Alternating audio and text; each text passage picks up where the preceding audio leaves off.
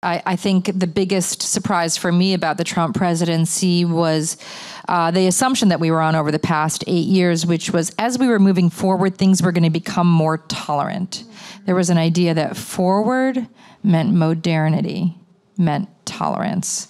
So we were all like on those people movers at the airport going in one direction thinking, okay, now we're going to have an African-American president, then we're going to have a female president. Things are going to get better because they're moving forward, because they're becoming more tolerant. To have that sort of people mover picked up and whipped around, and now we're all in the air going, okay, we're forward in time, but we have a president calling for a ban on trans people in the military, so we're going backwards. I mean, I think we really thought when we were making Transparent that we were changing the world, hearing Obama say the word transgender before any, as one of the first, as the first president who ever said the word transgender during a press conference. We just assumed that the world is getting more tolerant and we're part of that.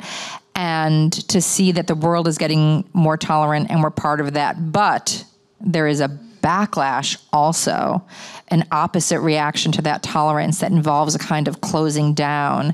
It just feels absolutely more urgent than ever to keep making art, not only for ourselves, but also to empower women, people of color, queer people, all people who get otherized by this administration and this patriarchal white way of centering whiteness and centering patriarchy. Everybody's fighting against it. So not only are we making our thing, but we're also doing the work. I know Jay is as a producer. We're all doing the work to bring more people of color, women, and queer people into the industry to be able to tell our own stories, to create propaganda that we can spread with the entire world about our humanity.